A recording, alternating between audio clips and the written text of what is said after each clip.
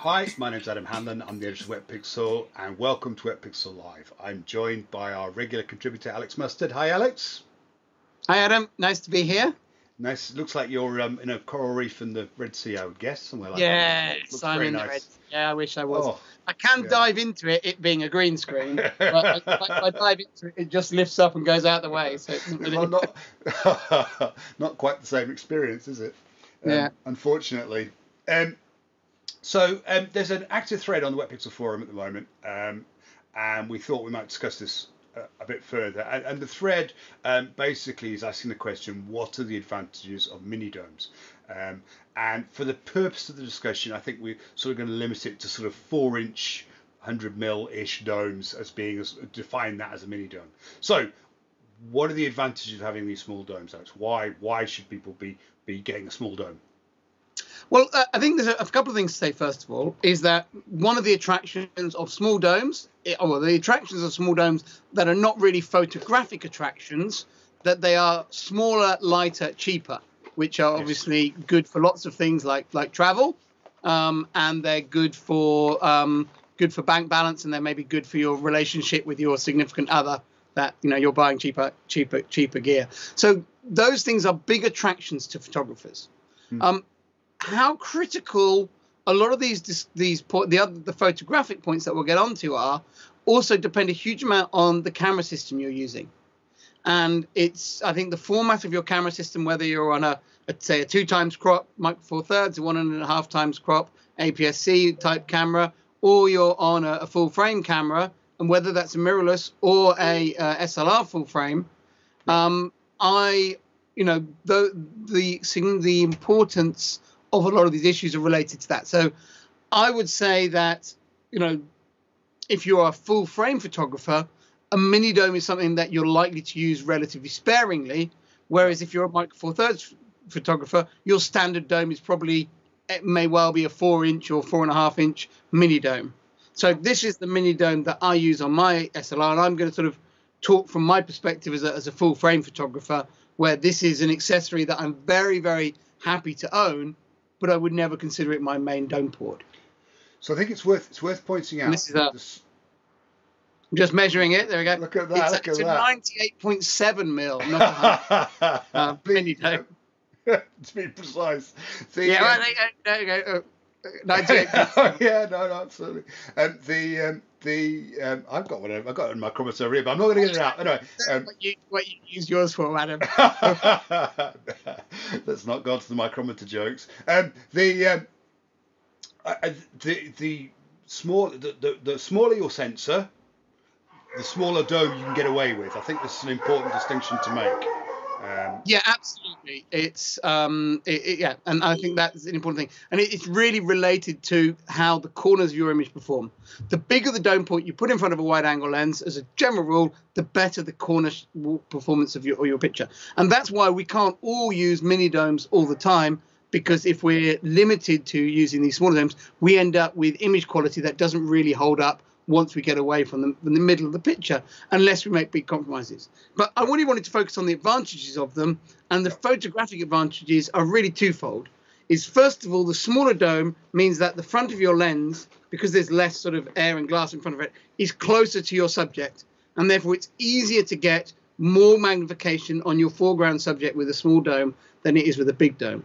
But more significant than that is the smaller footprint of this dome makes it easier to get light from your strobes onto that close subject than it is with a big dome. Now, as soon as you get, this far away, it makes no difference at all. We're really talking about when a subject is this close to my other finger here being the lens, that gives you really big magnification. With a big dome, that would be touching the dome, and you'd never, first of all, you would have to be further away because the dome would be in the way, but you'd also never get light to it. Whereas with a mini dome, you can light a subject this close to the dome, and that would definitely be within a big dome. So that's what it's giving you. It's giving you extra subject magnification and a much better quality of light when taking that, because you can get the light round your camera onto it. It's easy to light something that's far away. It's hard to light something that's close. And a mini dome really helps it in that regard. You've got to imagine that the light coming out of your strobes as cones coming out from your strobes. And that as your subject gets closer and closer to the dome, you know, what basically happens is it gets harder and harder to get the inside edge of that cone to be on the subject. And often you see this if you look at your images and you discover that you've got dark patches typically in the center of the frame. Basically what that's saying is that you haven't managed to get the strobes around and to light up that bit right in front of the dome. So in other words, in that instance, the subject is too close for your lighting. And mini domes, that's the most critical bit of the photo, because that's the bit you've put in the middle, you focused on, so it's really, that's the eyeball or whatever it may be. Yeah, absolutely. So and in many ways, I mean, I think the advantage of mini dome really revolves around this idea of being able to apply lighting rather than really, and this is kind of goes back to this idea is what are the advantages of mini domes? Well, they allow you to light close subjects. What are the disadvantages of mini domes? Well, there are quite a few. So what we should really accept is that in general, mini domes are a useful adjunct for most people to having a bigger dome, but not normally a replacement for it. Now, the proviso being that if you've got smaller size sensors, that may well not be the case. But with people shooting with crop sensor SLRs or mirrorless, or certainly full frame sensors, you probably want to look at this as being a useful tool for a specific job, but not a replacement for a conventional size dome. Would you agree with that, Alex? Is that? Yes, and I think if you're starting out and you're building a system, you may well, choose a mini dome early on because it's cheaper, with the intention of buying a bigger dome later on. I mean, I think, the serious underwater photographer, the sort of person who's watching Wetpixel live, they're long term going to probably want to own more than one dome port.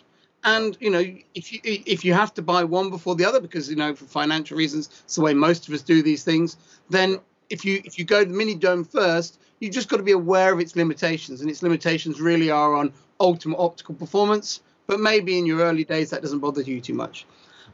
You can get around that reduced corner sharpness quite a lot with domes by shutting the lens right down. And when you're very close to a subject, you'll certainly have plenty of strobe power to be able to shut the lens right down. You might, again, once you start getting really shut down, you might lose a little bit of image quality to diffraction, but it's better than having big smudges right through the corners of your picture, which you'd get if you don't shut the lens right down with a mini dome.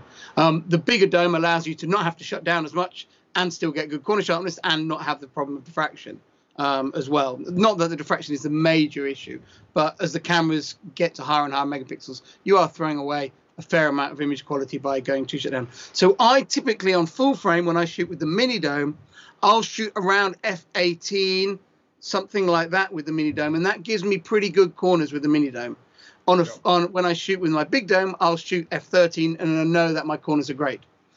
There's another advantage why it's good to shut down when shooting a mini dome is I'm usually putting a mini dome on for very close focus work, and when you focus the lens closer, your background will quickly become blurred. So shooting those more stop-down pictures will give you more background detail.